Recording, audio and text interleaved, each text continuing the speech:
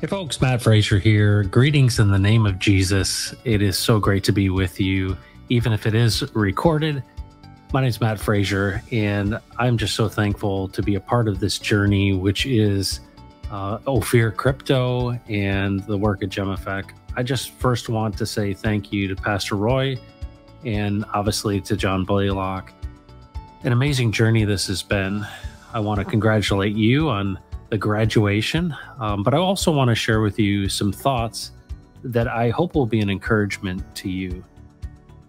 When John and I first met, I shared with him the vision that the Lord gave me almost 10 years ago. The Lord told me that he wanted me to unlock global generosity by giving, and he had showed me the feeding of the 5,000, the parable that is in John 6. And what's amazing about that parable is the fact that there was a boy. And I want you to see yourself as that boy who had the 5 loaves and 2 fish. I think it's important to note that the disciples weren't carrying around this food. Andrew had asked, how do we feed all these people? And if you think about the story, all of these people come out to hear Jesus teach. And there's a multitude. There's at least 5,000 men.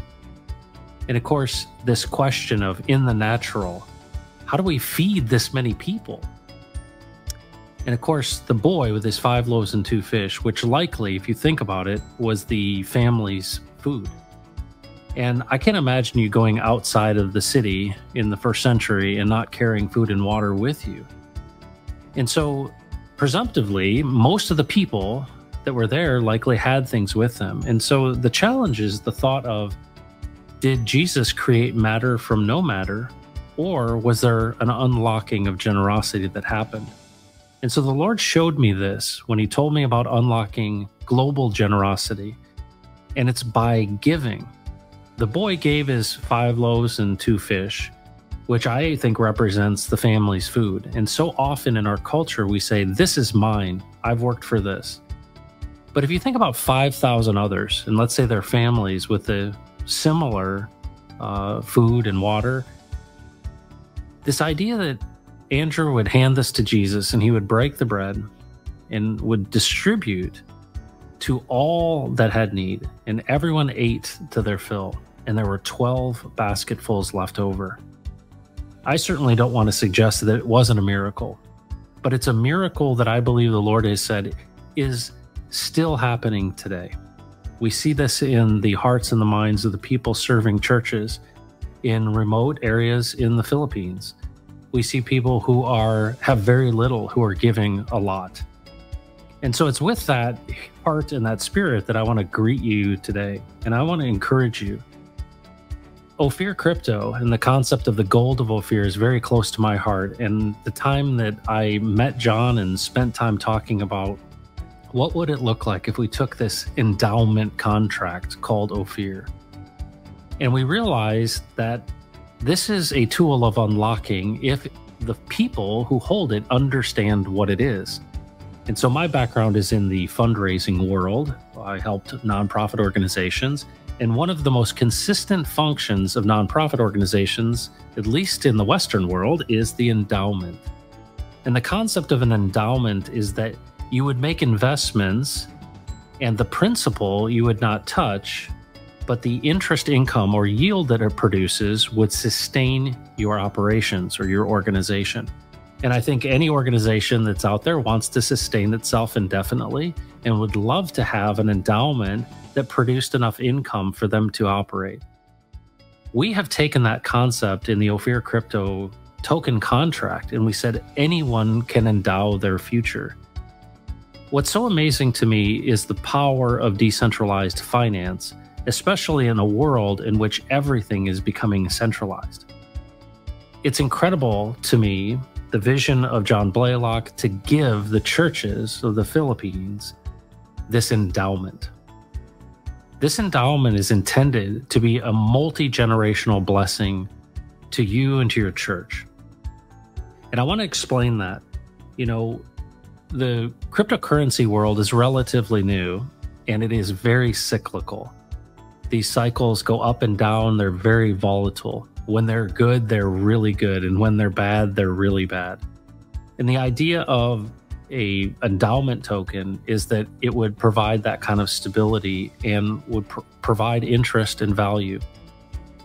We're sitting at a very interesting crossroads in human history, because this is the first time in human history where political power and financial power have been separated.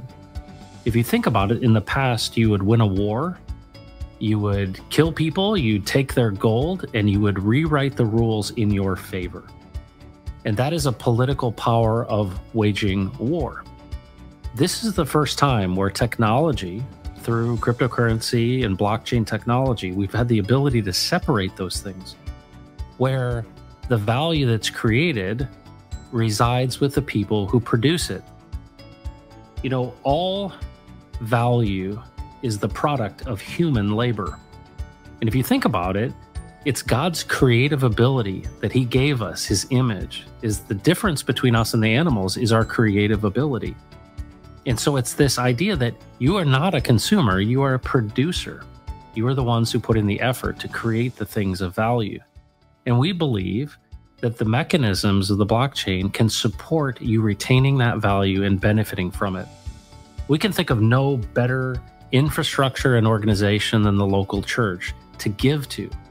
And so in an effort and a journey to accomplish the calling that has been made on my life to unlock global generosity by giving, it is so incredible to see John and the team at Ophir giving endowments to churches. But you're probably thinking, we have many needs, and show me the money. I'm sure that that's a common phrase, and I want to encourage you to understand what you have. The value of Ophir right now is very, very small. But the future is going digital with money. And there are many things that are happening around the world which are increasing the liquidity and the stability of the marketplace. We're about to come into a whole new season in crypto. And if you look around the world and understand what's happening with Bitcoin and Ethereum and then alternative coins like Ophir, this is an opportunity for churches to be sustained. And we believe that it's a whole new paradigm in philanthropy. This idea that anyone could essentially invest in you. They could invest in the people in the churches across the Philippines or across the world who participate of the endowments in churches of Ophir would benefit from that investment.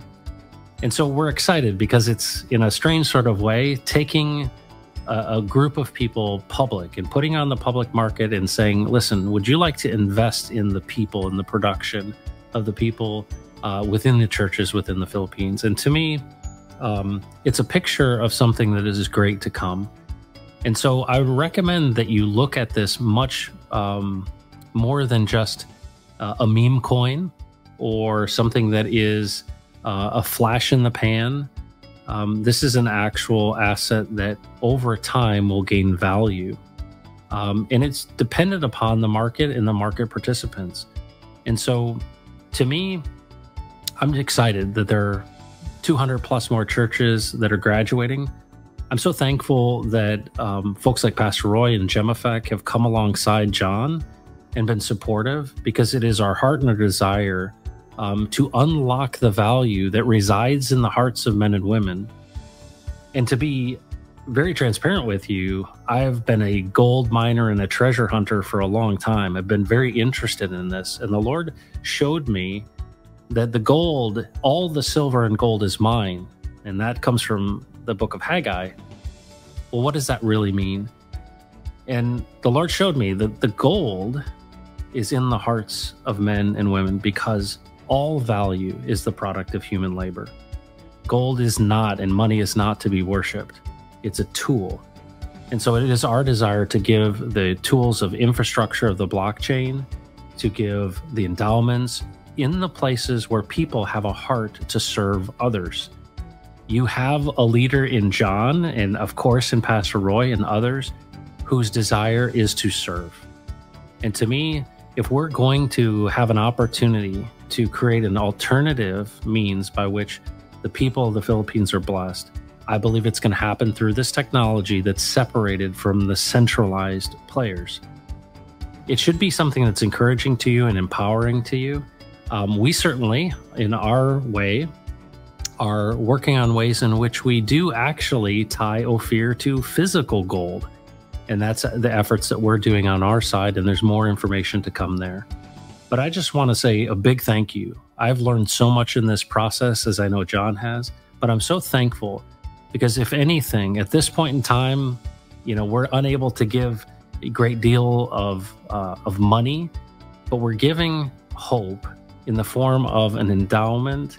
And we will be working, especially over the next 12 months, to show you the significant value that is there. The last thing I want to share is an experience I had, and Doc Vince and John introduced me to this.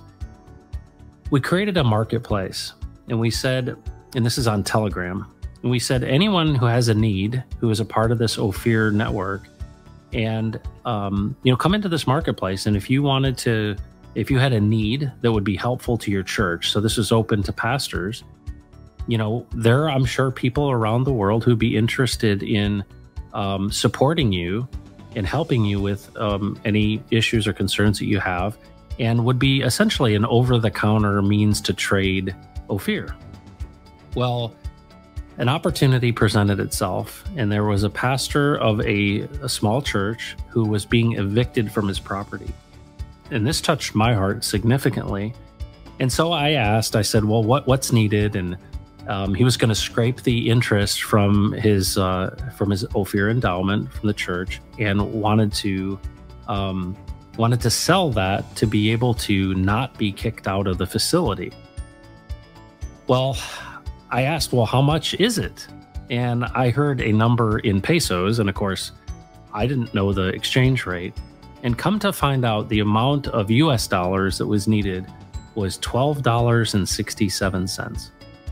And I want you to know that story. I shared that with a number of people that I have friends with. And I said, this is the kind of thing that's happening, is that how would someone know of the needs of a church that would not exist the next Sunday unless $12.67 of value was sent? And to me, this is a picture of a whole new model, not only in philanthropy and in giving, but of connecting in community. We have all of the tools. And so you might look at Ophir and this endowment as a new form of currency or a new asset, or perhaps something that could help fund something. I want you to see it as something more significant, is that it is actually an excuse to build deeper relationships with people across the world. And I just encourage you, there are so many people around the world that believe in serving others, but many times they don't know what the needs are. And so I want to thank Doc Vince and John for that opportunity to serve, but also it's a picture of what I believe is to come. Our desire is that ultimately the sustainability of the churches is something that is a blessing. Why? Because I believe the largest single institution in the world is the local church. You could go anywhere in the world and there may not be a post office or a grocery store, but there is a local church. It's a place of trust. It's a place of safety. And we believe it's the place in which the blessing should come. And what greater thing than people across our world who don't know the name of Jesus, seeing us as a place of safety, but also a place of provision. And we desire for the abundance and prosperity for churches like yours so that we can be a city on a hill. I'm so thankful for you. I want to say welcome and congratulations. And it's very exciting to see the Ophir community grow. I wish I could say, there are green candles and, we're going to the moon. But folks, this is a journey that we're all on, and I'm just so thankful to do it with you. So I appreciate you inviting me into this. Special thanks to John Blaylock, Pastor Roy, Gem Effect, and honestly, for genuine people whose heart is to serve others, coming together to build something that could have a tremendous impact on the world. So God bless you and enjoy the rest of your evening. Thanks.